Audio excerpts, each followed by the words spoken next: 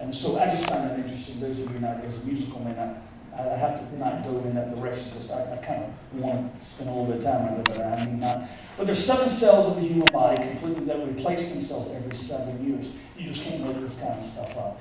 In the book of Revelation, there's 7 golden candlesticks, there's 7 churches, there's 7 stars, there's 7 angels. In chapter 4, there's 7 lamps, there's 7 spirits of God. In chapter 5, there's a scroll book with 7 seals. There's a lamb with 7 horns, 7 eyes, 7 things that the Lamb receives in chapter 5. Power, riches, wisdom, strength, honor, glory, and blessing. Chapter 6, the Lamb opens 7 seals. Chapter 8, John saw 7 angels that blow 7 trumpets. Chapter 10, 7 thunders. Chapter 12, great red dragon having 7 heads, 7 crowns on his head. The beast with 7 heads. Chapter 13. Chapter 15, 7 angels carrying 7 vials, which contain 7 plagues. Chapter 17, woman riding a beast, which had 7 heads, 7 mountains, 7 kings.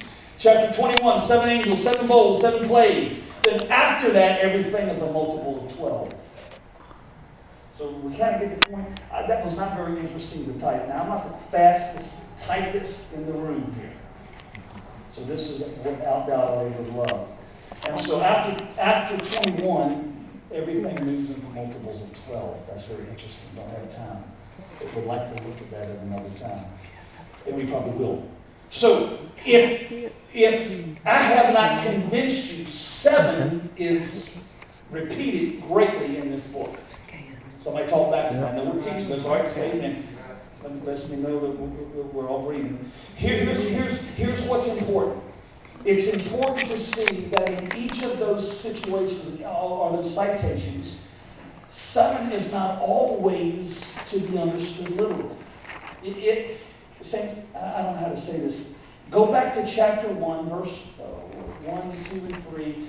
The things that God was showing to Jesus, gave to Jesus. Jesus gave it to John. John has given it to the churches. He signified it. It was signified. It was in signs. And so if you just read that list that I just read you, this almost sounds like a horror movie.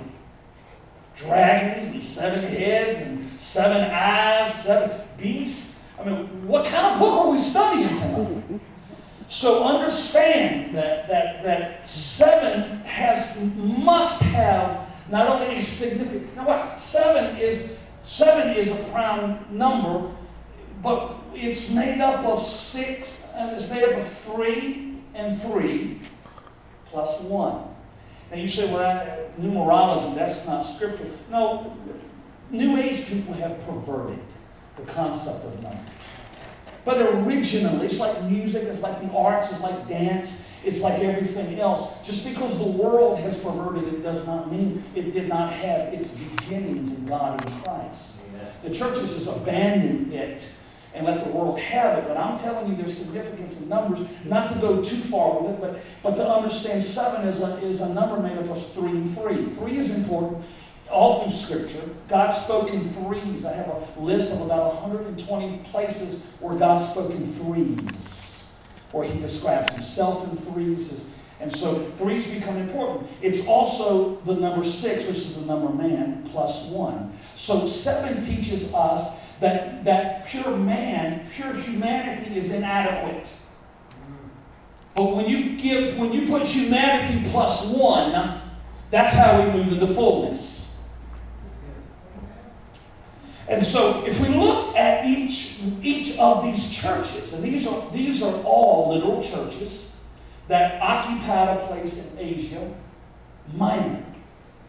A couple years ago, I was working with a pastor who was given the assignment to help start IPH churches in the Turkey area where literally these 7 churches literally used to be. And he has since abandoned that assignment.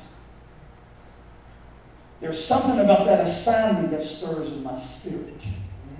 I want to be a part. I'm not saying I'm going to move there, but I want to be a part of helping establish churches in what used to be Laodicea, Philadelphia, Sardis, Thyatira, Smyrna, Ephesus, Pergamos. And you pray for me. That assignment is still out there waiting for somebody to take that. And so, if we looked at these 7 churches that are literal churches. These are not spiritual, symbolic churches. No, there were 7 real churches. And what's interesting is look at the churches that are not in this 7. Rome, Jerusalem, Thessalonica, Colossae, the church at Galatia. I mean, there's some significant Corinth. There's some significant churches that are not in this 7. But these 7 are positioned.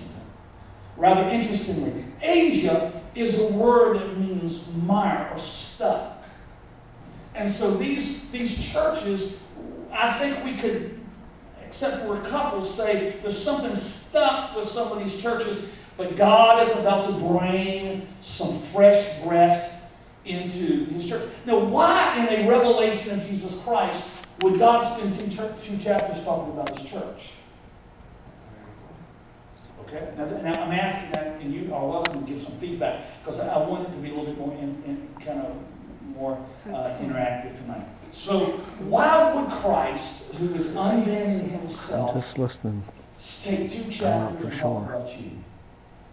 Well, he sure was trying to show. You and I talked a lot about dispensationalism and dispensation. Yeah. And I do not believe in dispensationalism per dates. Right. But I definitely believe our period of time And I do is too. in human life. Right. Absolutely. And I think that the Lord was showing it would be hard for me to believe that these 7 churches set here, there, and everywhere that would be that different from one another. That's true. So I have to believe there's something else in that message. That's right. So in a book that's really about Him, He's going to talk about you. Because you're part of the church, corporate. And I just think, I don't know if there's a right answer to that. I'm just saying, think about that. He's going to unveil Himself in chapter 1. Remember John saw Him, he described His hair, he described His garment, he described His feet, he described His voice, he described His eyes, very similar to the Shulamite in the Song of Solomon.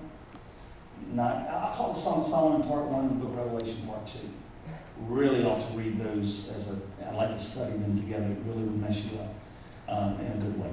And so if He unveils Himself, but He immediately begins to go into this candle stand. I like to think of it as a garden. And He begins to walk amongst it. And He begins to immediately bring to His church, His body, the expression of Him. Well, wouldn't that be part of the key? If the church is His body. Okay, that's this good. is how His body should function. Okay, but there's some function in these 7 churches. You will be surprised at what isn't spoken of, what is left out. You would think more things would be more specific in these 7 churches. And there's some. But I think it's just interesting that 2 chapters at the very beginning are dedicated to the development of this theme. You're doing some things that are right. There's some things that are not exactly right. But there's a prophetic promise to an overcoming people that's in the midst of the things that are not exactly right. So a long time ago, I heard a guy say this statement, make this statement. With everything that's wrong in a local church, what's right is greater than the stuff that's wrong. And that encourages me, because I need people to have faith in the local church. I need people to believe in the local church. And I need us to be faithful and committed to the local church, because I just really believe it's a powerful expression to find the image of Christ. And if the church is dysfunctional, it's only because the church is only an expression of the people who attend there. I leave that alone right there. We don't like our church. We want revival. And we come to a church and demand revival. Well, why don't you go to a church and be revival? All right. Go to church and be a blessing. Go and become the victory that it needs. And I know that's relative and that's very general. I can't do all things. I can't become all things. But I can do my part to encourage and support. And you understand. Anyway, trying to stay practical. Let's look at these 7 churches and by name. Ephesus means desirable. Pastor Sylvia, did you get notes? Yes. Okay, make sure you have what we're looking at. And if you come in late, make sure you get these notes. Do we have them back there, Pastor Anderson? Let's make sure we get them. Let's put those back, whatever we have back there, so those coming in can follow where I am. I didn't hand these out, did I? Okay. But we will. We'll give it to you before we leave. The word Smyrna means myrrh or sweet smelling. Pergamum means elevation. Thyatira means incense. Sardis means remnant or escaping ones. Philadelphia obviously means brotherly love. And Laodicea means the people's choice or my right. My right. And so we can look at all 7 of these churches, and there's a description of that church based upon what that church is called, because names are significant, especially in biblical times. And so when we look at the 7 churches, I just want to give you some options of how maybe these 7 churches can be prophetically understood. Now, what I don't want to do tonight, I wrote this out for you, is, and you can read this on your own, I want you to take the next section and just use that for just personal reading when you're not here.